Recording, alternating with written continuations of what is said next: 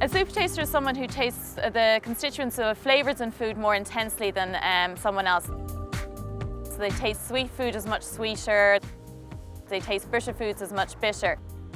One way to tell if you're a soup taster is go off and take a slice of cucumber and bite into it. If you find that it tastes really, really bitter, then you're most likely a super taster. However, if you think it tastes just like the glass of water, then you're probably a non-taster.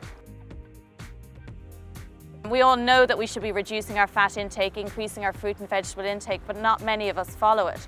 So understanding how factors influence food choice will allow us to actually hone in on those individuals who are making the bad food choices and see is there a real reason why they're not making those. And if we can understand this, then we can maybe better target our health eating messages to individuals to try and help them make better food choices in the future. This kind of project is very exciting because it's part of the whole new area of nutrition and genetics, which is a really, really novel area of nutrition and public health.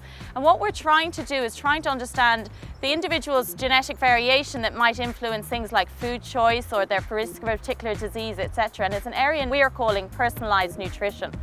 I was hoping in years to come that we might be able to give individual advice to people to say, you need this amount of a particular nutrient or this amount of a particular vitamin, etc., to make sure that they can eat to their optimum health.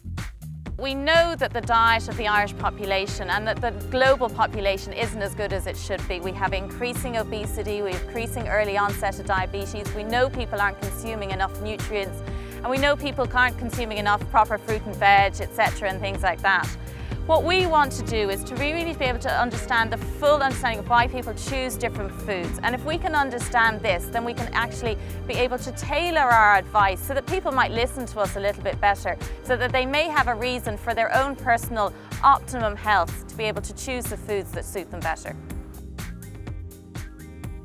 We have nutritionists working along food scientists, working along geneticists, and we have some state-of-the-art equipment here within UCD to help us look into the interaction between diet and disease. So we can look at how different genes are expressed in different types of disease, we can look at how different proteins are expressed, and we can get very, very detailed information at individual level. And together we can work on projects that can look at the wider picture and give us a better understanding rather than one person looking at a very detailed individual question within a lab. I'm absolutely fascinated by the interaction of nutrition and genetics.